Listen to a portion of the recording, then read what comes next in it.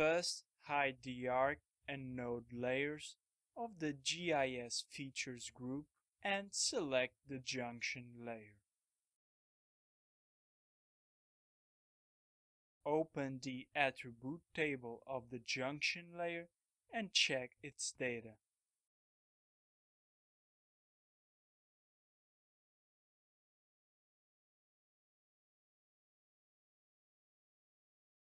Set an expression to select the nodes 1007 and 1058 whose demand will be double.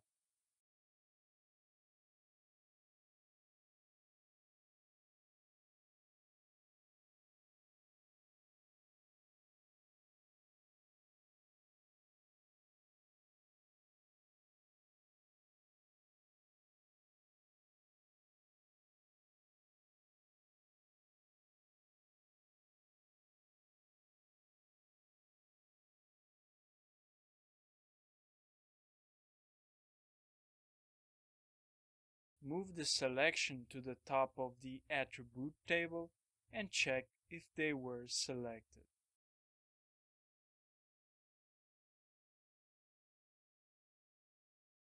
On the menu bar, go to Edit and select Copy Features.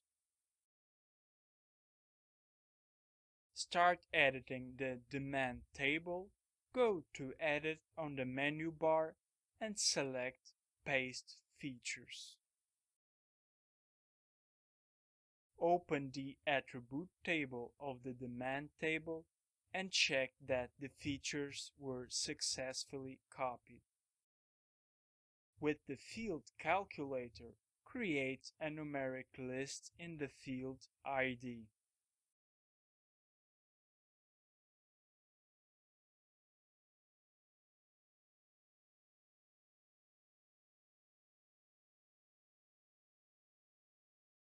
Unselect the features from the attribute table and click on the tool to add a new element, in this case a new demand.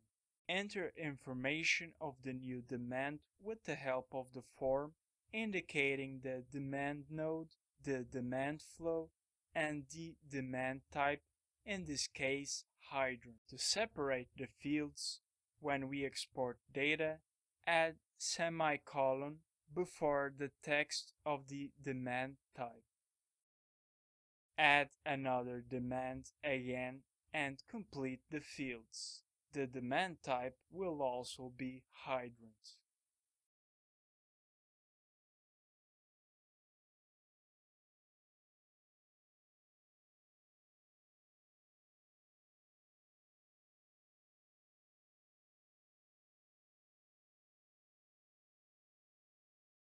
Complete the information of the field demand type by indicating residential for the two features.